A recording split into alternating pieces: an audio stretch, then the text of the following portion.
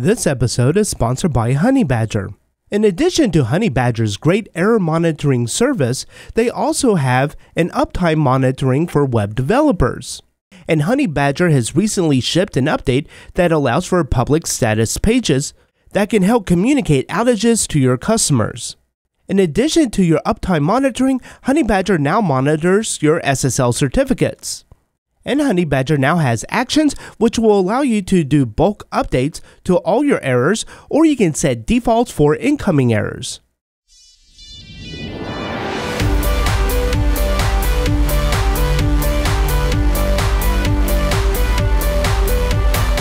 Hotwire's Turbo provides a lot of awesome functionality to our Rails applications that allows us to create rich client-side interactions with very little JavaScript and with little effort as well.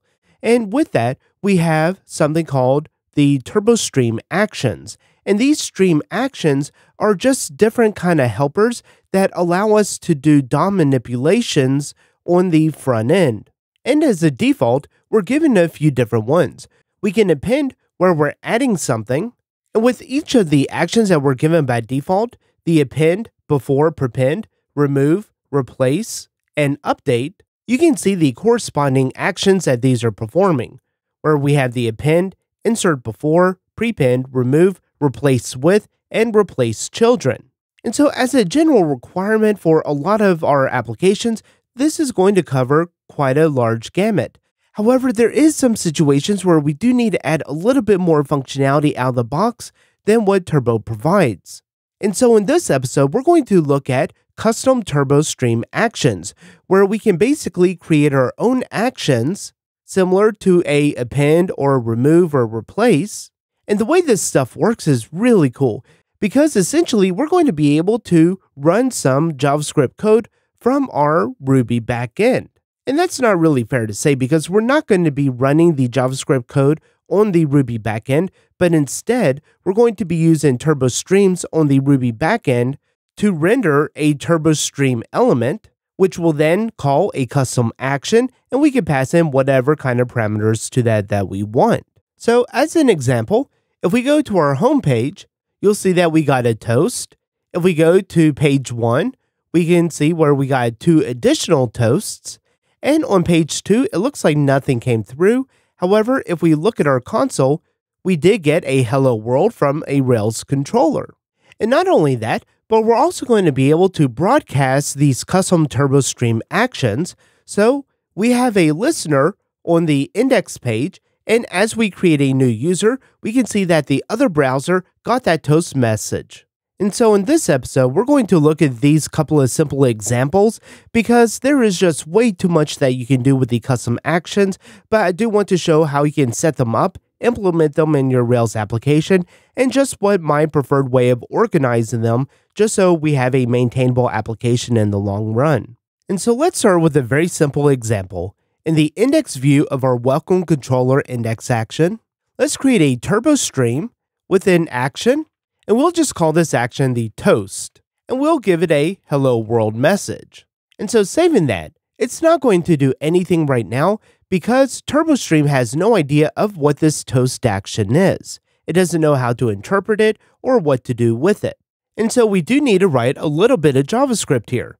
So I'm going to create a new folder, and in this folder, I'm just going to call it the turbo_streams because I want to keep all of these custom streams that I'm creating in a separate location in the JavaScripts just so it's all kind of contained. And you can name spaces further if you need to. And I'm also going to create an index.js within this Turbo Streams so that in the application.js, all we have to do is import in that folder, turbo_streams, and then that's automatically going to look for that index.js file. We can now create the toast.js. And now that we have this toast.js within the Turbo Streams folder, in the index.js, we can simply just do an import, and from the current directory, we'll just import in the toast. So we do need to import in the stream actions from Hotwired and then Turbo, because we will have a stream actions, and then we can set the function. So in this case, we want to have a toast, and we can set this equal to a function, and this function we need to get the message, and then we want to make it a toast. So we can set a constant for our message is equal to this dot get attribute, and we want to get the message attribute. And so we do need a toast library, so I'm going to do a yarn add toastify-js, which is a pretty popular and maintained toast library, and it also has a lot of options.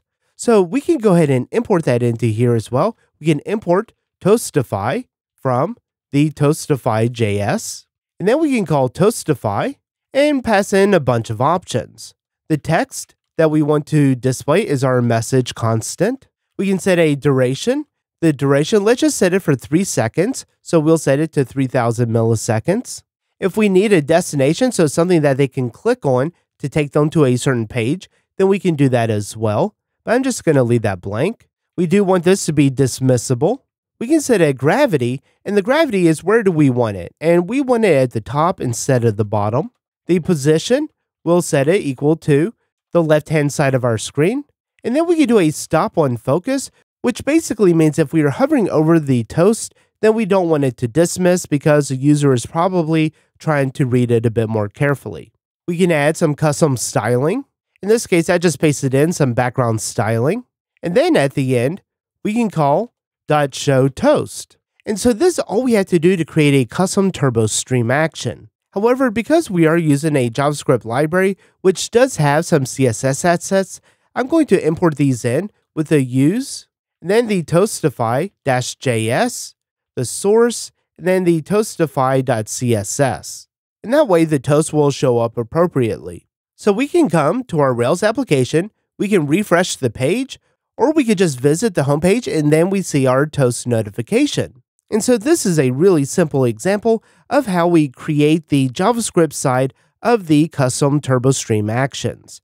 However, we can also apply this on the back end, so we can use it within our Rails application to either broadcast these notifications or these custom TurboStream actions, or we can also render a response if we are doing something on the front end, which is already doing the markup or the DOM manipulation, either via Stimulus controller or something else. But then we also want to have a toast notification pop up if that record saves successfully, if we're doing something like a calendar events. So the calendar events where you're dragging and dropping events, it's automatically going to update the UI. However, we don't know if that record's saved. And so instead of just rendering a head OK on the event save, we could just render a toast notification with the custom TurboStream actions. And so in order to do this, we do need to have some way to tell the TurboStreams that there is this additional action on the client side. And so the easiest way to do this is to just have a helper. So I'm going to do a Rails generate helper. And again, similar to what we did for the JavaScript side, namespacing it under TurboStreams, I'm going to do the same thing here. So I'm going to have a TurboStreams, and then we'll have our toast. This will create a new folder called TurboStreams under the app helpers, so we can use it in our views. And then we have our toast helper.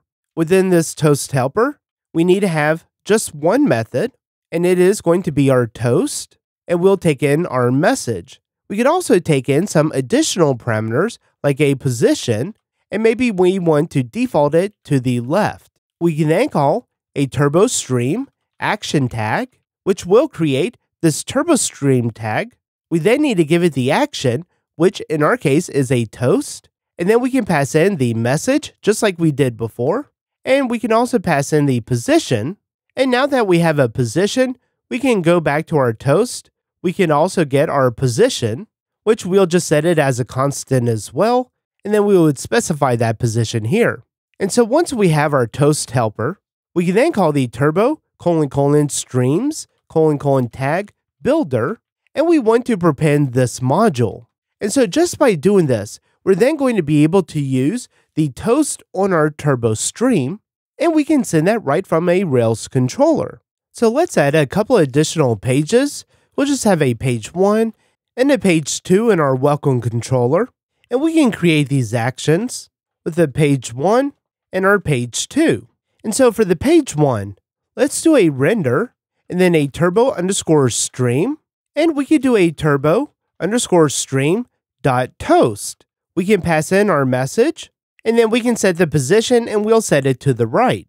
And maybe we want to do something similar for the second page, and we'll just say hello from page 2, and let's make this on the left. So coming back to our Rails application, I'll refresh the page. I've added in links to the page 1 and page 2.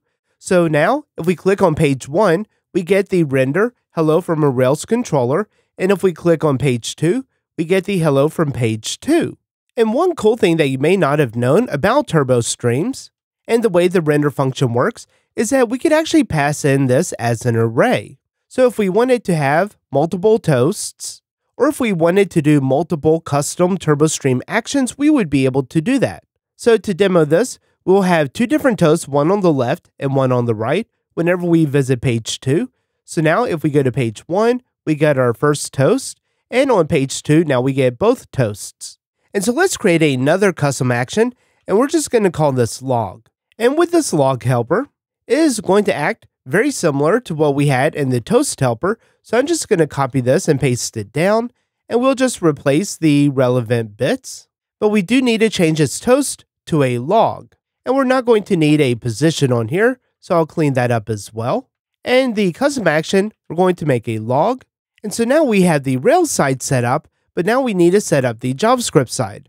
So I'll come under the index action. Within the TurboStreams folder, we'll import in the log. We'll need to create that.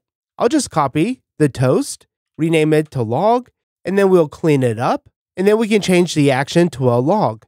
And so this would basically be the boilerplate code that you need for a new action. And here, we'll just do a console.log of our message.